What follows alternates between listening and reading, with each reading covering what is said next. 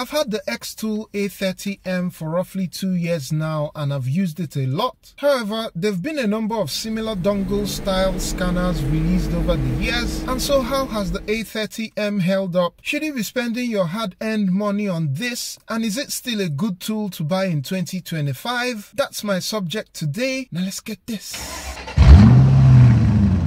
Just to note that this video isn't sponsored, although I received this as a free review sample, but that was way back in 2023. I'm revisiting this scanner because the attraction to the XTOOL A30M is that it was the first Bluetooth dongle pro level scanner to support all system scans, full bidirectional testing, and 21 service functions, despite having lifetime free updates. To my mind, this was the first time that a manufacturer was releasing a device where you didn't have to pay for a subscription and yet had bidirectional or active testing. Over these past 2 years, I've really put this scanner to the test. Most times for ease of access, I even keep it in my car since you just need a phone or a tablet to use it. I've tested transmission solenoids on my 2017 Honda Accord, plus loads of other bidirectional tests. For service functions, I recently used it to reset the electronic throttle body on a 2013 RAV4, and I also used it to successfully go through Toyota's very tedious ABS bleeding procedure on the same car.